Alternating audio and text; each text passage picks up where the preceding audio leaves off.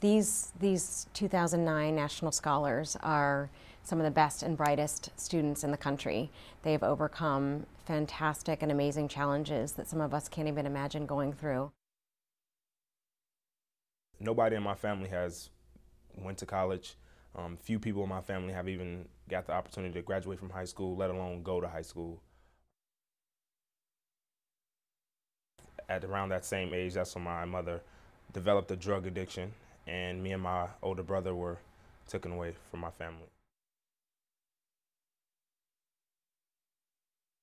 The things that you wouldn't find a 9-year-old brother having to teach his younger brother, you would think he would be teaching him how to throw a football or something like that. He was teaching me how to not get caught stealing from the local corner stores so we could eat.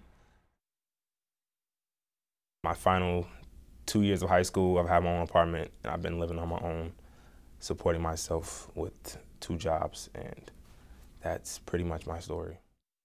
Just growing up, my family was really normal at first. Well, normal to me, you know. And my mom did drink a lot, you know, and then it progressively got worse. She started getting a really bad drug problem, and then after about like a month of my dad being gone, she started having a lot of boyfriends, and they were like very abusive, and they were also drug addicts. One time my mom tried to choke my sister one day before school because she wouldn't wear the right shoes.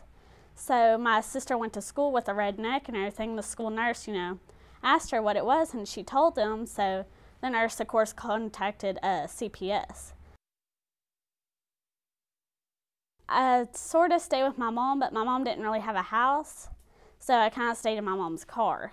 And then after a while, she kind of started staying in this old house that we had used to live in about 10 years earlier, but no one had touched it for 10 years. So of course it was, you know, so just deteriorated, and the ceiling was falling in. My room had a breaker box in the closet, but when it would rain, the water would leak onto the breaker box.